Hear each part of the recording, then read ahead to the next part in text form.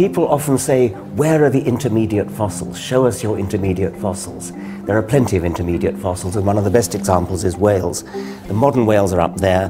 Here's a series of fossils back in time. Dorodon about 36 million years ago, Rhodocetus about 47.5 million years, Pachycetus about 48.5 million years. And you can see they form a lovely series of intermediates.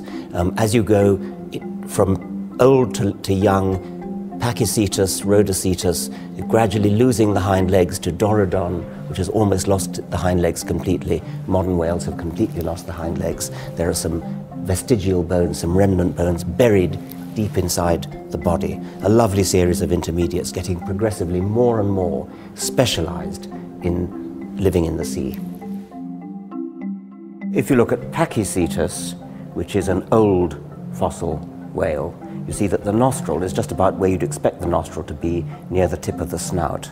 If we move on 1 million years to Rhodocetus, you see that the nostril has moved backwards on the skull, backwards along the snout. Now if you look at a modern whale, that's a dolphin, a modern dolphin, you see that the nostril is right up near the top of the head, that's the blowhole. The nostril has moved right backwards.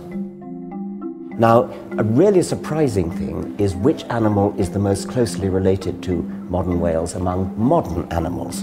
And the answer, astonishingly, is the hippopotamus, which is classified in the even-toed ungulates, the cloven-hoofed animals.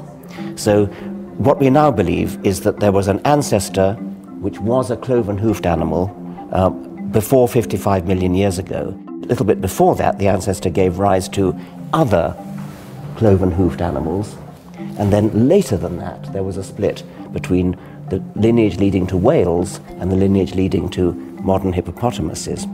It's molecular evidence as well as fossil evidence that shows that hippos are the most closely related modern animals.